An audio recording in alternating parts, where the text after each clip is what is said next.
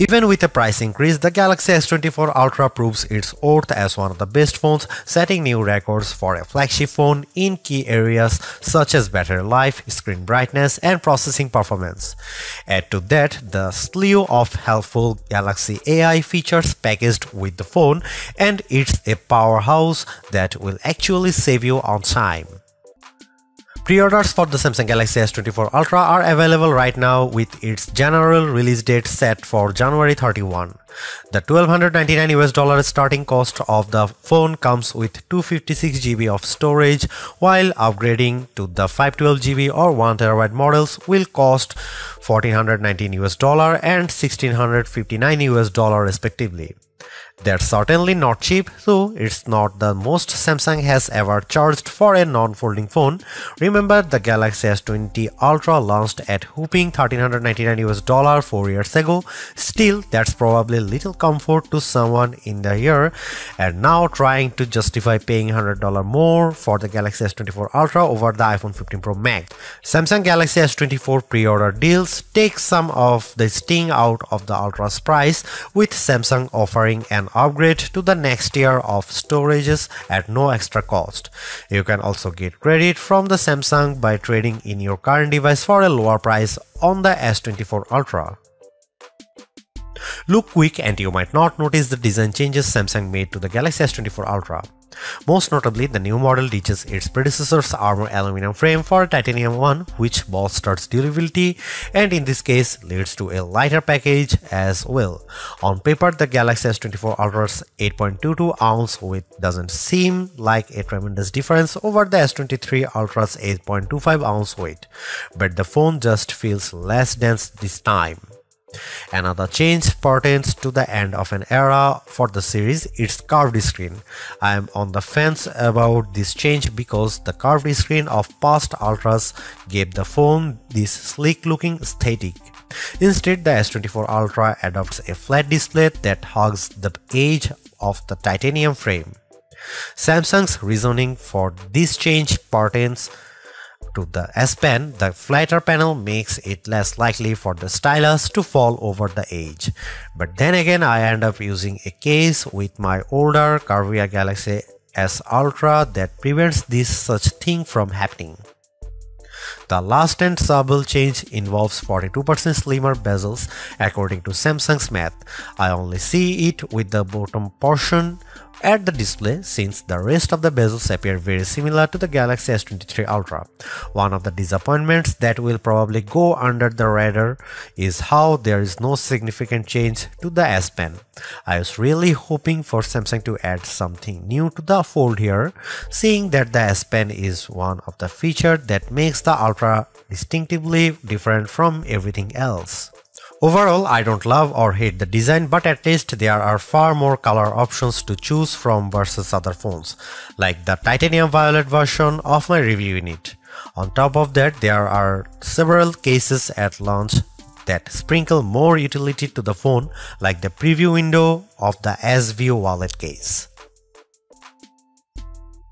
Without question, the biggest controversy circling the Galaxy S24 Ultra centers around Samsung's decision to ditch the 10x optical zoom camera of the S23 Ultra for a 5x optical one. That one key spec will cause people to think the new camera setup is technically inferior, but bear in mind that Samsung trades in the optical range for a higher resolution sensor, a 50 megapixel sensor instead of a 10 megapixel one to be specific. The Galaxy S24 Ultra remains a formidable camera phone consisting of a main 200 megapixel camera boasting 60% larger pixels, a 12 megapixel ultra wide camera, a 10 megapixel telephoto lens with a 3x optical zoom, and that new 50 megapixel telephoto camera with a 5x optical zoom we mentioned above.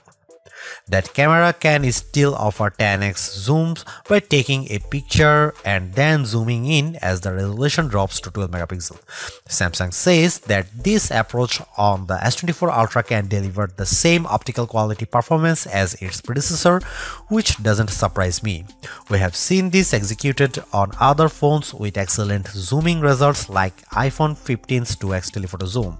Before I detail the new telephoto camera and whether Samsung made the wrong decision this session, I will explain how this phone other cameras perform under different situations along with side-by-side comparisons against the S23 Ultra and iPhone 15 Pro Max.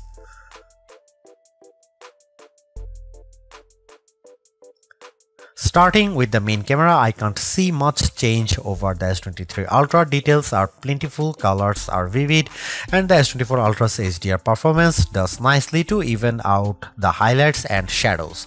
I'm perfectly fine with these results, but in the back of my mind, I was hoping for a wider separation from last year's model. Compared to the iPhone 15 Pro Max, it comes down to personal preference.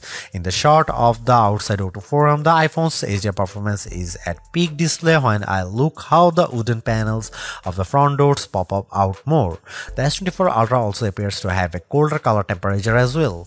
Here are some camera samples and you can see it.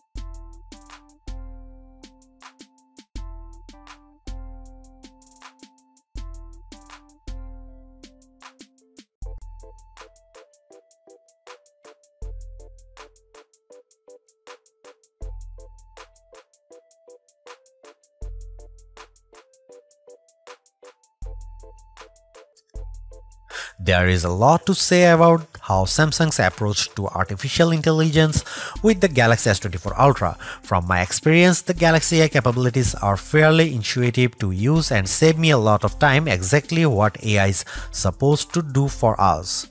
Features such as circle to search, generative edit, instant slow-mo, and note assist all feel polished, while others such as live translate could benefit from more machine learning. Regardless, the Galaxy S24 Ultra proves that AI is here for the long haul.